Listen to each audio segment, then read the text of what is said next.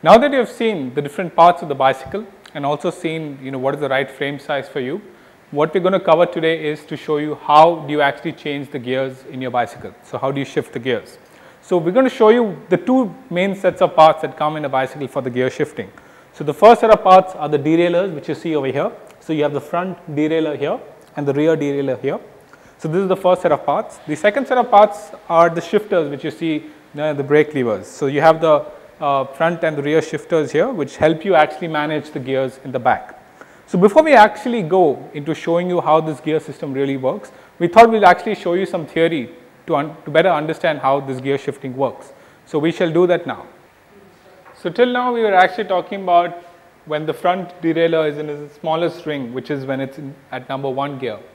When you move the front derailleur to number 2, then the best range would be to have the rear derailleur between the 2nd and the 5th ring.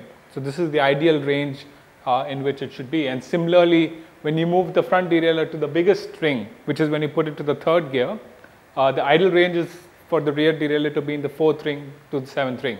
So this ranges are actually to show you that if you are actually beyond these ranges, then there is a possibility of the chain being entangled or the chain actually coming out of the chain wheel. Because for instance, if you have your front derailleur is at the number 3 gear and your rear derailleur is at number 1, that's a really wide angle for the chain to actually handle it. So there is a lot of tension on the chain when that sort of a gear ratio is put. So obviously that the chain will either break or get entangled. So that's why we recommend these kind of gear ratios so that it's more comfortable for you to ride. Now that we've seen the shifting in theory, we are actually going to see it in practical on this bike, which is the Ryders Neo. So as you can see over here, we have the shifters, which we mentioned earlier. So you have the left shifter here and the right shifter here. The left shifter handles the front derailleur and the right shifter handles the rear derailleur. So that's how you manage the gear systems. Of course, we will go and see how the derailleurs work, but these are the shifters that help you manage your gears. So this is how we actually shift the gears. So you can see there are 2 levers here on the right. So this lever actually helps you move forward. So as you saw, we just moved from gear 1 to gear 2. This obviously still remains at gear 1. So the front derailleur is still at number 1. The rear derailleur is at number 2. So this is at the first ring and this is at the 2nd ring.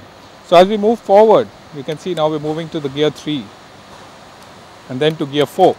Now before you move forward to gear 5, 6 and 7, you need to actually move the front ring to actually move forward. So if you move it here to gear 2, then you should actually move forward from 4 to 5 to 6 to 7, because if you don't do that, you're actually going to go away from the ideal range that is there. So we need to have the ideal range that we covered in the theory, where before you move to the next gear, you need to make sure that the angles are right. So we move back, so we are at gear 4 here, so move to number 5 here, and then we move to 6, and then we can move to the 3rd ring in the front derailleur, and then we move back to the 7. So this is how you achieve a 21 speed. So now we just saw that how you move from the ratios of 1 and 1 to 3 and 7, which is how you achieve 21 speed. So now we'll also see how you go back. So right now we are at 3 in the front derailleur and 7 over here. So we're actually going to move from 3 to 2. So we press the lever here on the top. So move from 3 to 2. Over here as well, how you move back is by pressing this lever here. So you move from 7 to 6 and to 5 and to 4,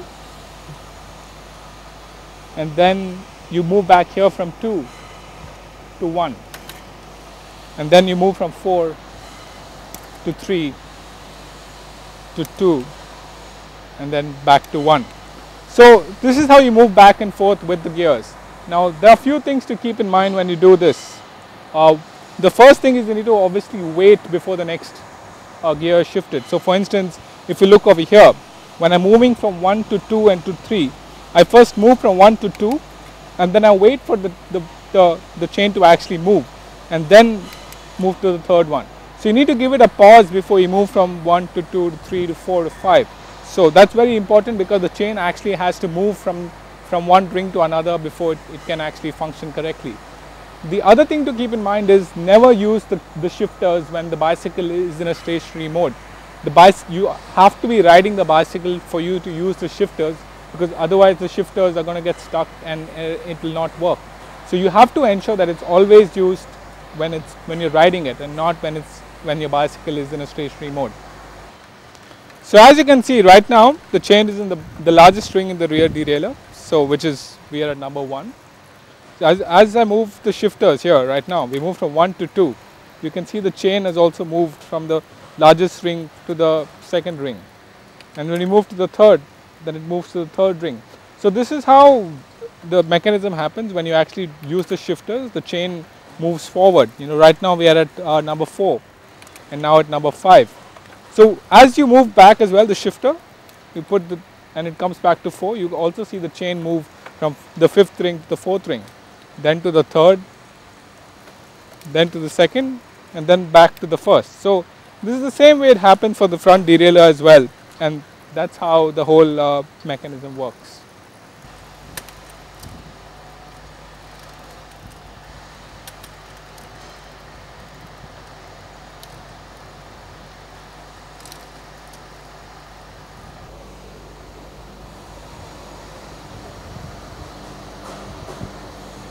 So what are you waiting for? Get yourself a Ryders Neo today.